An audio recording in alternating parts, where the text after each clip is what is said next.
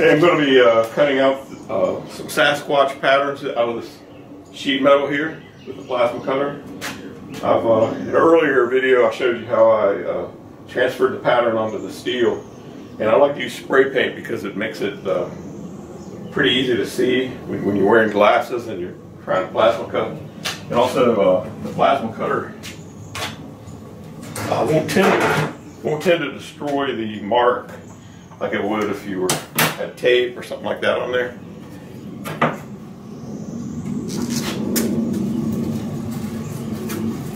So I'm going to cut out 2 of these, and hopefully one of them will be good.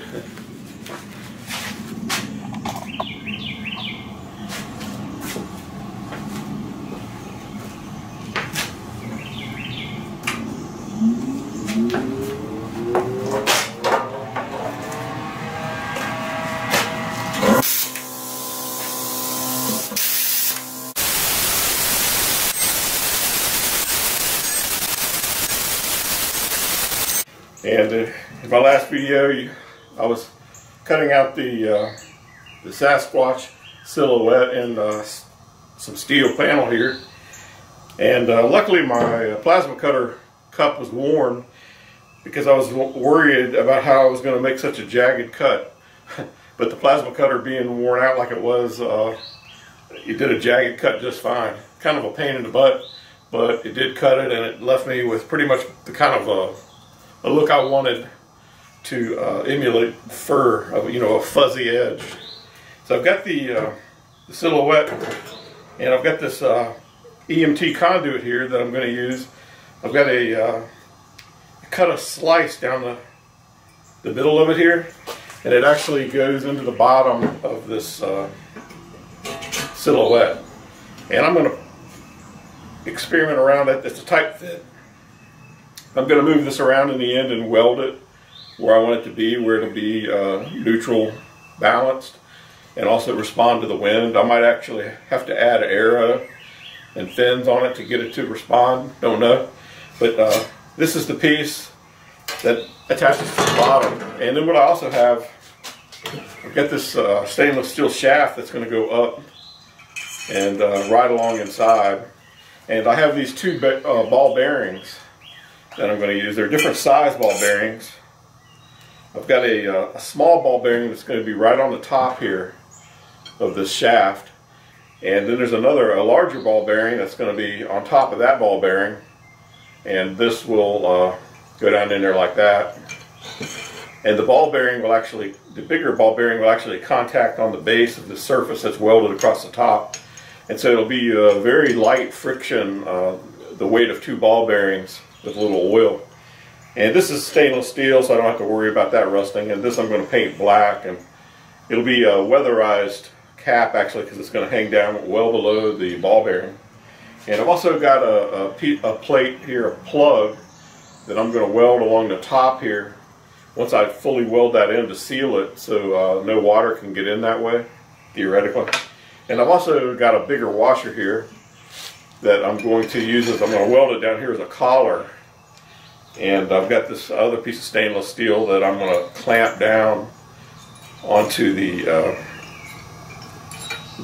this other shaft. And it'll basically, once I clamp that together, it will keep the 2 pieces together. So in transport or whatever, the ball bearings won't get lost, and it will also prevent it from blowing off. I doubt that would ever happen, but it would prevent it from blowing away, because the ball bearings are just going to be in there free and loose.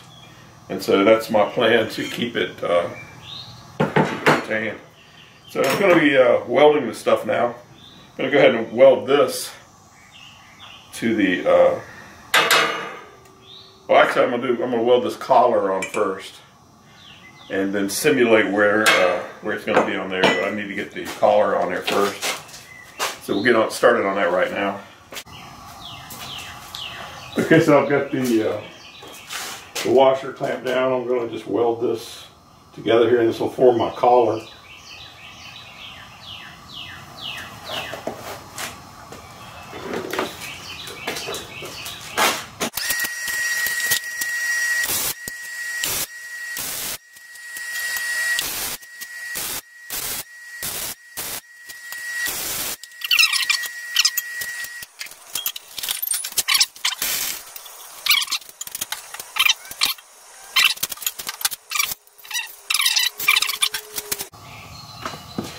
So I've got the wind vane simulated. It's clamped on a vertical here.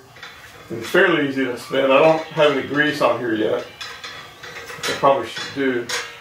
And I've been experimenting with where along here I should support it. Because I want to try and get this silhouette to respond to wind just on its own. And so I think I've got it here. I've moved it slightly forward so there's more surface area in the rear than in the front. And I'll show you, I've got a little fan I can turn on, and I can get this thing to follow the direction of the wind. It'll point the Sasquatch in the direction of the wind.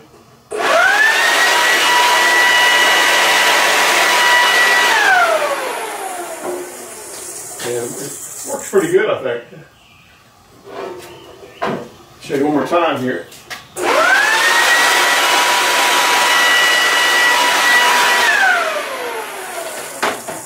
I don't know how sensitive it's going to be or anything.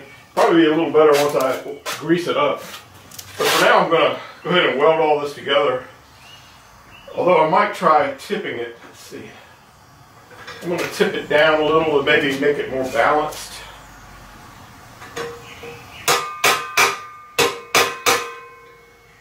See, stepping into the wind. So this won't be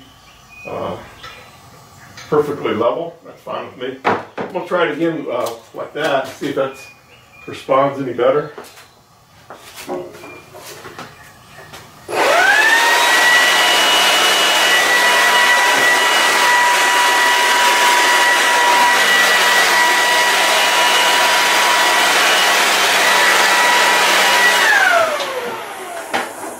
That works pretty good too.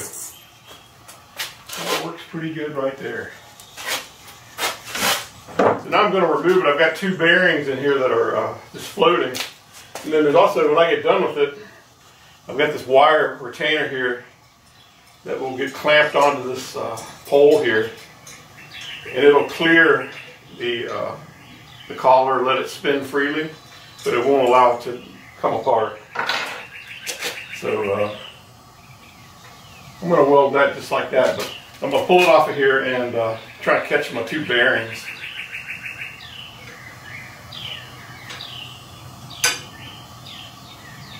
Here they are.